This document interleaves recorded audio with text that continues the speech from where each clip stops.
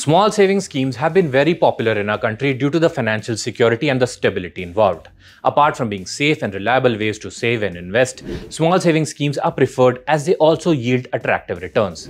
Investors looking to grow their wealth or planning for their child's education, retirement, or any other future expense must research regarding these schemes where they can earn the highest returns. So without further ado, let's find out how much return one can expect from every rupees 10,000 invested in these government small savings schemes. Hello everyone, I'm Hemant Abhishek and welcome to a brand new edition of Paisa Wasool, where today we'll tell you all about the interest rates of small savings schemes and where you can invest. Scheme number 1, Public Provident Fund.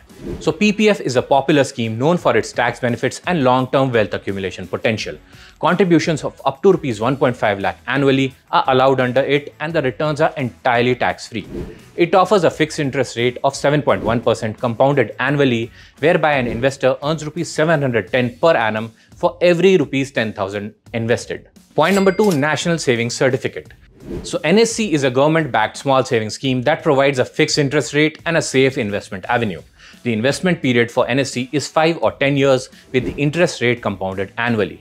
At 7.7%, the maturity value for rupees 10,000 NSC certificate is rupees 14,490 at the end of 5 years. Scheme number 3, Senior Citizen Savings Scheme. Designed exclusively for senior citizens, this is an excellent option for retirees seeking regular income. It has a tenure of 5 years with the option of extending it for another 3 years. At 8.2%, it pays quarterly interest of rupees 205 for rupees 10,000, coming up to rupees 846 per annum. Scheme number 4, Sukanya Samriddhi Yojana. This one is a standout choice for parents looking to secure their daughter's future. It provides an 8% fixed interest rate and the scheme matures after 21 years or upon the girl's marriage, whichever is earlier. At 8% interest, it pays rupees 800 per annum for rupees 10,000 invested. Scheme number 5, Post Office Monthly Income Scheme. This scheme is tailored for individuals seeking a steady monthly income. It has a maturity period of 5 years and offers a fixed interest rate of 7.4%, which pays a monthly interest of rupees 62 for every 10,000 invested or rupees 744 per annum if you add it up for 12 months. Scheme number 6, 5-year term deposit. In the post office 5-year term deposit, investors can earn a return of 7.5%. It pays an annual interest of rupees 771 per 10,000 invested and the payout is compounded quarterly. Scheme number 7, Mahila Samman Savings Certificate. The MSSC gives a return of 7.5% that is compounded quarterly, returning a maturity value of rupees 11,602 after 2 years for every 10,000 invested. As you can see, each small savings scheme has its unique advantages.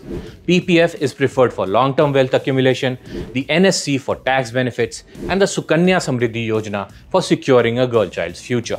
By carefully evaluating your personal goals, risk tolerance, and investment horizon, you can make informed decisions and leverage these small saving schemes to achieve your financial targets.